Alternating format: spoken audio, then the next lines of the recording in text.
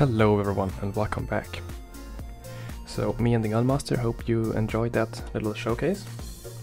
This video will be dedicated to show each component of this fountain and the general idea how it works. So we prepared a little map here that explains all the components we thought was worth showing.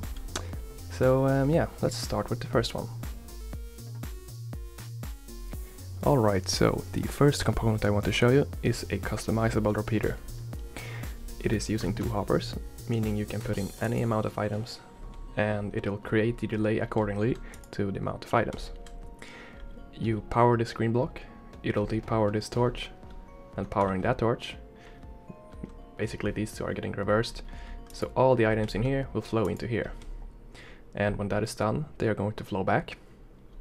And this piston here is basically half period, or falling edge of the half period of the time, giving an output from here or possibly here. And if you take an output from this comparator, you can take the falling edge from it, getting the longest delay possible. So let's see it in action.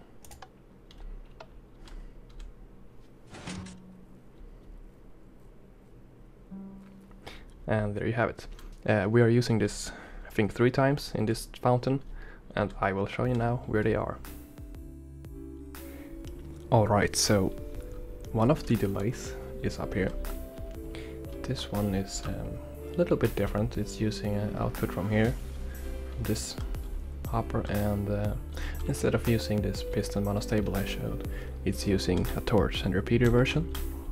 The output would be here, that goes into the double extender swapper part for the glowstone. But yeah, that is one place. And one other place is down here. This one is rebuilt a little bit as well. Instead of having a block here with a torch over there, it goes down here, having the torch here and the torch here. Power this dust and this torch.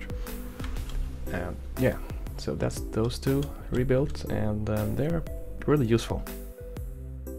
So before showing you the last one, which is down here, I'm going to show you a little bit more how this fountain actually works.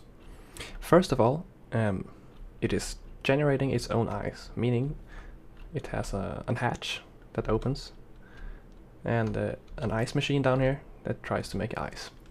And this machine only opens when it's depleted of ice, meaning I think it has 5 uses, and when it counts to 5, it's gonna open the hatch, generate 5 more ice, and close the hatch. And when it's open and trying to generate ice, it's actually sending a signal to a big AND gate, which is this. It's coming from this torch. It takes a pretty difficult route from a counter up there. I'm gonna go through the counter soon. And anyways, this torch powers this piston, preventing any input, meanwhile the ice is generating. And there's another torch here, and this is basically a torch coming from another AND gate, which is coming from the ice detection, the ice melt detection. So when it is pushing ice up here, then it retracts, gets a glowstone back up again, and puts the glowstone in this position. Then it goes down and up again, waits a bit, then down and up again all the time until this ice melts. Because yeah, it needs an update. Ice doesn't melt. I mean, ice doesn't flow by itself when it melts, so it needs an update. So when it melts, it's gonna flow down. Let me show you here. It's gonna flow down, take a weird path down here into here, lifting this boat up. And when this boat is lifted up, it's gonna unpower this pressure plate, power this torch, powering these two, it's a latch, and it's gonna stop this clock. And this clock is the clock that sends the glowstone column update, and it's sending every 16 items or so. Yes. So anyways, this latch here is also controlling this AND gate. Let's see if we can follow it from here through this comparator, torch here, and the torch here. So meaning if it's trying to melt that ice, it will be powered like so, meaning you cannot press it. And down here, another part of the AND gate is the anti-spam delay, meaning you cannot really you cannot press it until all the items have flown into here and back again, preventing you from T-flip-flopping this main T-flip-flop of the entire fountain. So yeah, and as you can see, this is a little bit different from the other two. It's rebuilt. One hopper is being powered from this repeater and one from this dust here, well, this torch and dust.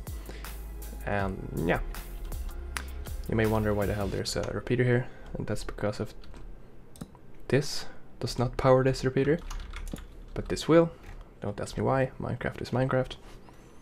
And there you have it. Alright, so moving on to the next part. Here is a pretty interesting contraption me and the Gunmaster came up with.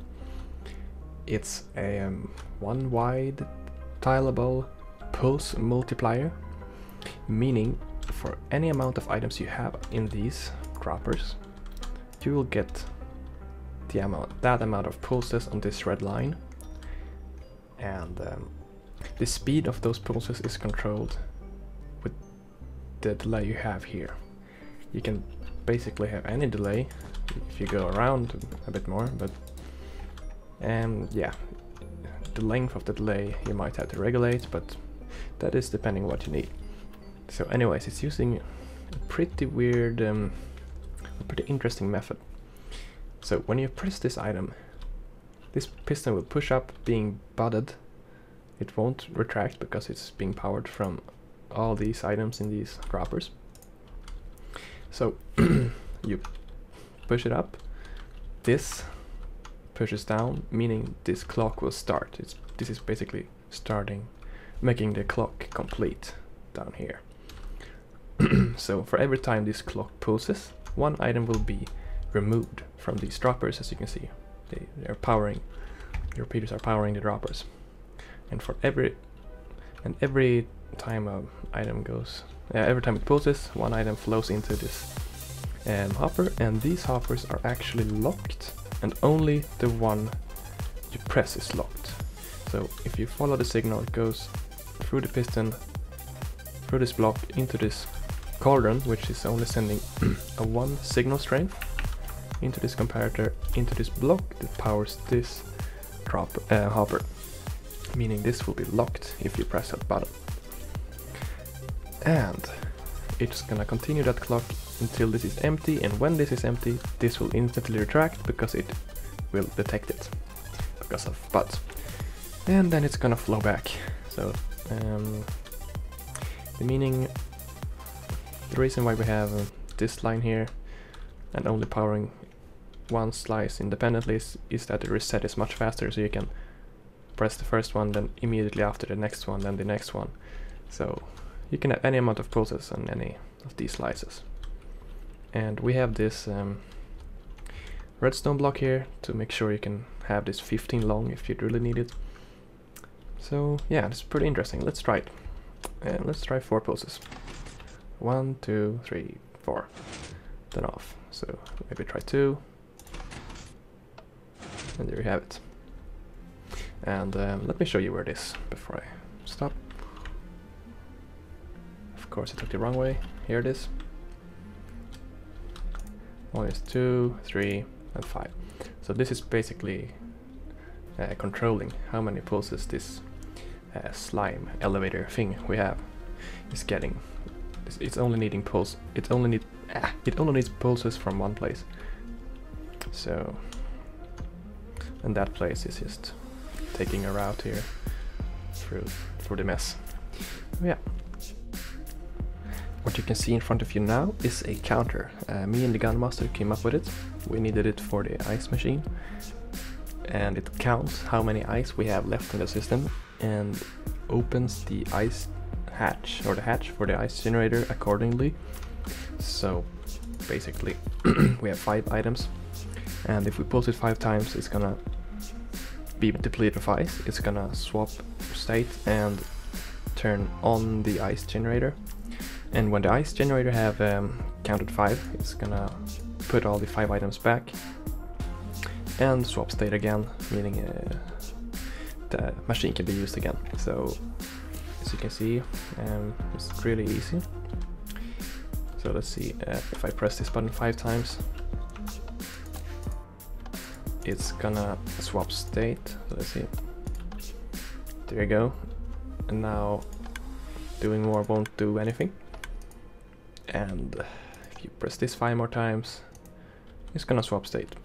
All you need up here is 1 item, and if you plan to have the outputs like this, you need slabs, because if you have this, it's gonna bud and not work, or you could use a piston. Alternatively, you could have an output on the side. And this machine is being used up here on this machine. Next up, we have this interesting piston conveyor belt. This is something pretty old, but